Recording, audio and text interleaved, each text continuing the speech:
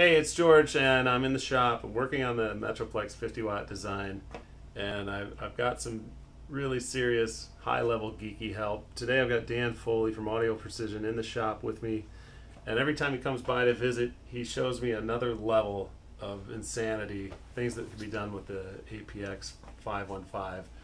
And so I'm getting some more insight, and we're really narrowing down, zeroing in on the whole DNA sample for a vintage amp thing.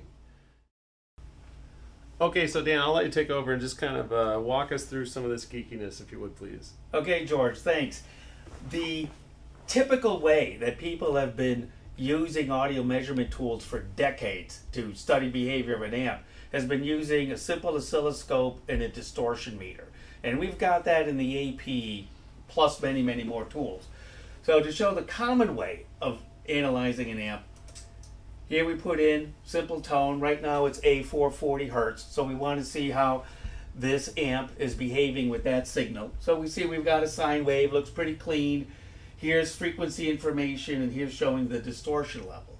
But if I wanted to look at the behavior of this amp, let's say playing a low E on a guitar, which is 80 Hertz, I put that in, and we see something completely different. So we see that these tools can give us insight into how the amp behaves at different input levels from the guitar, different output levels of the amp, but it's very time consuming to use it in this manner. So the key thing with the AP is all of this can be automated in just one quick sweep.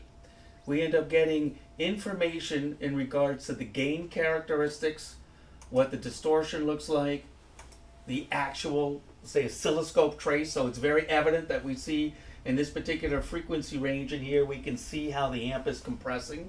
And then we can get individual harmonics. And this part is actually the key element to decoding the DNA of an amp, is that we can look at the characteristics of any individual harmonic all the way up to the 20th harmonic over the entire audio frequency range, as well as over a wide range of input levels, which would replicate where the volume control and tone control settings are on any guitar.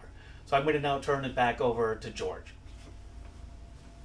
Okay, I hope that wasn't too geeky or over anyone's head. The idea here is that we have technology at our disposal that really advances things beyond the conventional methods and techniques. And so we're trying to utilize that to the fullest. And everything that's at our disposal here, we're applying to the Metro-Plex 50-watt project. And if you think about the concept of emulating a vintage amp, everything that happens in a vintage amp with just a preamp circuit, the applications are almost endless. It really starts to approach that kind of amplifier modeling concept, but does it with true analog circuitry. And so that, to me, is the state of the art that we would like to advance. And with Dan's help, we're going to get there. And with your help on Kickstarter, we'll get this done. There's a lot of exciting things to come. So thanks for the support, and thanks for watching.